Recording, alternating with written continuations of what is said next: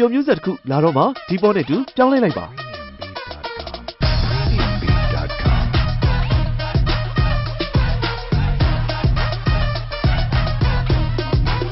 ဒီပေါ်နဲ့တူပြောင်းလဲပြီလိုက်ဘေးရီးယားကန်နဝေဘောလုံးသမားကြီးဂျော့ဝီယာဟာလိုက်ဘေးရီးယားသမ္မတရွေးကောက်ပွဲမှာအနိုင်ရရှိသွားပြီဖြစ်တယ်လို့သိရပါတယ်။ပြည်တွင်းစစ်ဖြစ်ပွားမှုတွေ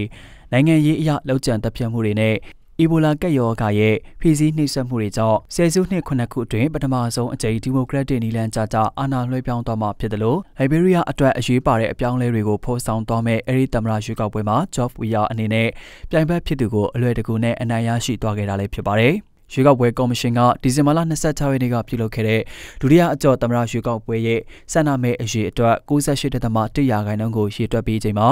ဝီယာဟာဆန္ဒမဲအရေးအတွက်61.5%ကိုရရှိခဲ့ပြီးပြိုင်ဘက်ဖြစ်သူဒုသမ္မတဂျိုးဇက်ဘော်ကိုင်ကတော့38.5%သာရရှိခဲ့တယ်လို့ကြေညာခဲ့ပါတယ်။ဆန္ဒမဲအရေးအတွက်အားလုံးနီးပါးကိုရေတွက်ပြီးချိန်မှာလိုက်ဘေးရီးယားအမျိုးသားရွေးကောက်ပွဲကော်မရှင်ဥက္ကဋ္ဌဂျယ်ရိုမီကောကိုယာကဒီဇင်ဘာလ29ရက်နေ့က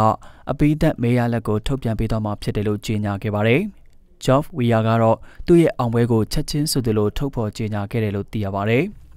လိုက်ဘေးရီးယားတနိုင်ငံလုံးရဲ့စိတ်ခံစားမှုကိုလေးလေးနက်နက်ခံစားမိပါတယ်။ဒီကနေ့ကျွန်တော်လက်ခံရယူမဲ့အလွန်ကြီးမားတဲ့တာဝန်နဲ့ဝတ္တရားတွေရဲ့အရေးပါပုံကိုကျွန်တော်တိုင်းဆနားလည်မိပါတယ်။အပြောင်းလဲတွေကိုဖုံးဆောင်သွားမှာပါလို့သူ့ရဲ့ Twitter စာမျက်နှာကနေရေးသားခဲ့ပါတယ်။ဂျော့ဝီယာရဲ့အောင်ပွဲသတင်းကိုကြားသိရချိန်မှာတော့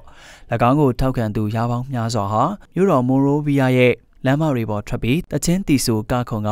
အချင်းချင်းပွေးဖက်ခဲ့ကြတယ်လို့သိရပါတယ်။အသက်52နှစ်အရွယ်ဝီယာဟာအာဖရိကတိုက်ရဲ့ပထမဆုံးရွေးကောက်ခံအမျိုးသမီးသမ္မတအယ်လန်ဂျွန်ဆင်ဆာလီဖ်ရဲ့နေရာကိုဆက်ခံရမှာဖြစ်တယ်လို့လည်းသိရပါတယ်။ဂျော့ဝီယာဟာFIFAကမ္ဘာအကောင်းဆုံးဘောလုံးသမားဆုနဲ့ဘောလုံးသမားတိုင်းကယူသွစွာရယူပိုင်ဆိုင်ကျင်ကြတဲ့ဘလွန်တီအော်ဆုတွေကိုရရှိပိုင်ဆိုင်ထားတဲ့တဦးတည်းသောအာဖရိကတိုက်သားဖြစ်တယ်လို့လည်းသိရပါတယ်။ဂျော့ဝီယာဟာမိုနာကို PSG AC မီလန် Chelsea Manchester City နဲ့ Marseille အသင်းတွေအတွက်ပါဝင်ကစားပေးခဲ့တဲ့ Liberia ဘောလုံးအကြောင်းပေါ်တူလည်းဖြစ်ပါတယ်။